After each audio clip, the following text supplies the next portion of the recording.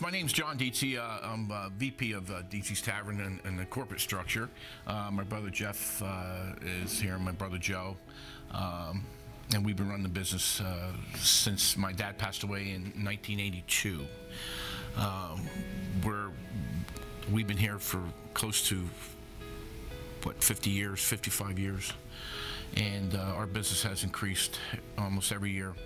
My mom and pop started it back in the 1960, so we've been here that long. My brother Joe, after we graduated from East Stroudsburg, my brother Joe came back here and has still here running the business. And then I went away in the military. My brother Jeff moved to Philly, and then I came back in 1990 after I got out of the military, and so Joe and I were here running it, and then our business was increasing very much. So we asked, my brother Jeff had lost his job down in Philadelphia, and we had asked him to then finally come back, and so then the three of us got together and we made the addition on the other room, and then to help run it. So the three of us are all here running it now.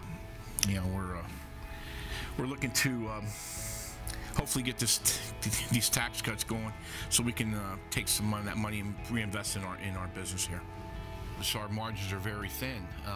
It would free up a lot of money that we can reinvest into our business, get new equipment, maybe some more employees, maybe pay higher wages, offer more to our workers.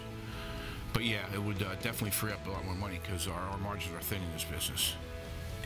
We all know what happened when Ronnie Reagan dropped the tax rate back in the 80s, and what that did to our economy. So I'm under the assumption that that's what's probably going to happen when Trump does his tax reform plan.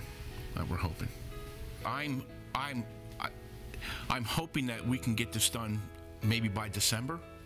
I'm hoping, but that's a big industry for any small business.